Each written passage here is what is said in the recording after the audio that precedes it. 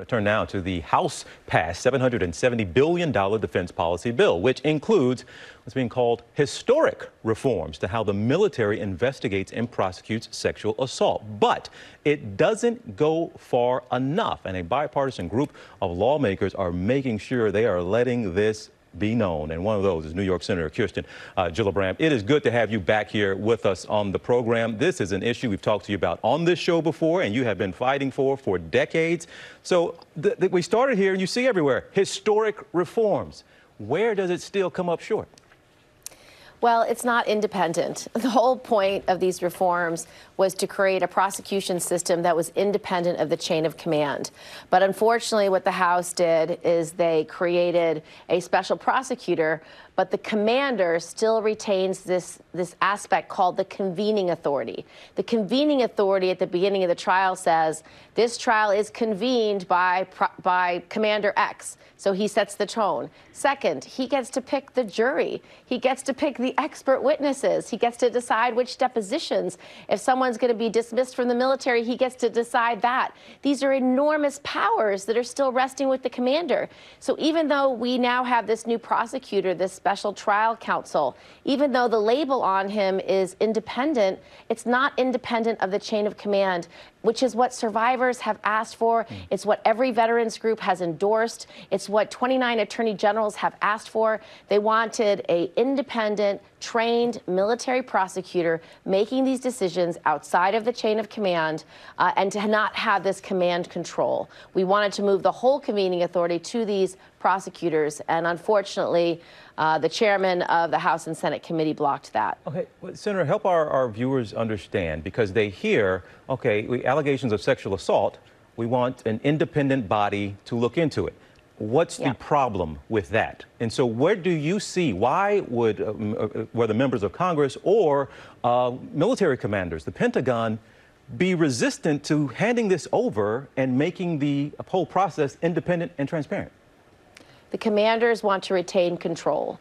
And what happens in the system today, last year there was approximately 20,000 sexual assaults and rapes and unwanted sexual contact.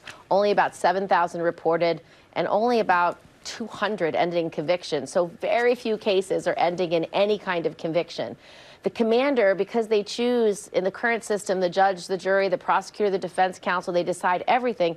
If the commander's biased and doesn't believe the women and men who come forward, or if the commander isn't well trained and just doesn't understand these kinds of cases, he doesn't prosecute them, he doesn't move them forward.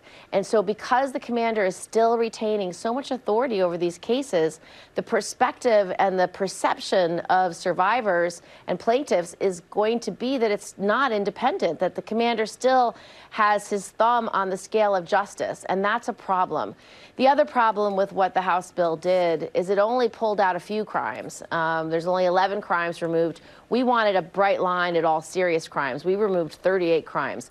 And we did that purposefully because we don't want this to appear that it's just a new legal system for people suffering from sexual assault, which disproportionately is women. And the perception will be this is a special legal system for women. Women are already marginalized in the military and discriminated against in the military. And that's why Joni Ernst, the former commander, veteran, Republican senator, and Tammy Duckworth, Democratic, former commander, former service member, united on this bill because they wanted to give no preference to plaintiffs or defendants. They wanted all crimes to be dealt with in this independent way. So you didn't create a pink court and you didn't marginalize women further. Senator Gillibrand, I know you've been at this, and this is absolutely the work you have been doing on this for really over a decade.